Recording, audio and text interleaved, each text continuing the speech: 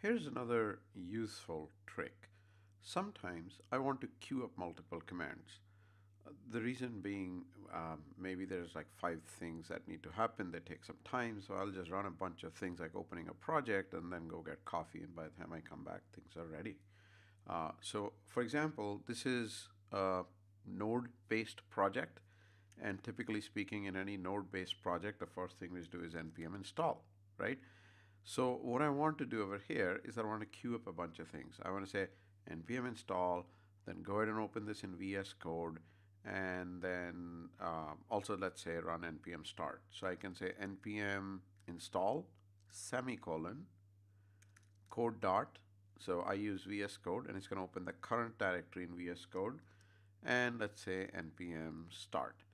So the idea here is that these three commands are going to run one by one. Okay, so they're not like running in parallel, but one by one they run.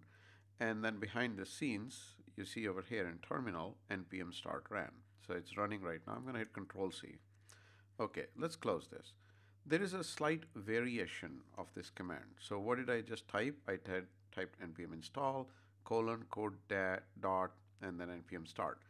But let's say that I want to do something like say, go ahead and do npm install, but if that succeeds, so I don't want to go with the next command unless the first command succeeds.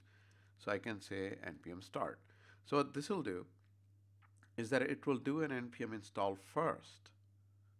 And if only that command succeeds, it'll run npm start. Otherwise, it'll stop.